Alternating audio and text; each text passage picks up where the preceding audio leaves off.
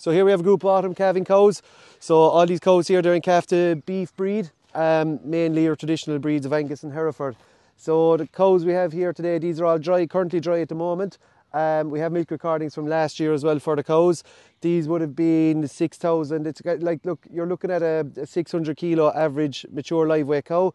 That would have been producing over the 500 kilos milk solids on roughly 3/4 of a tonne of concentrate. So the herd here, they're all vaccinated for IBR. They have been scanned in calf, and I suppose the ideal thing here is the farmer is willing to give a bit of a selection with the cows as well. So a buyer can come in and pick the cows that suit his system.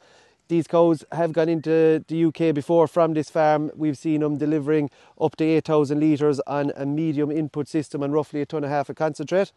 So they're a cow that will suit. They're a durable type cow, bred for fertility and solids on the Irish system here. And I suppose we have seen in numerous farms where they've gone to that they're delivering quite well, and we have repeat customers who've come back to take cows from this farm over the years as well.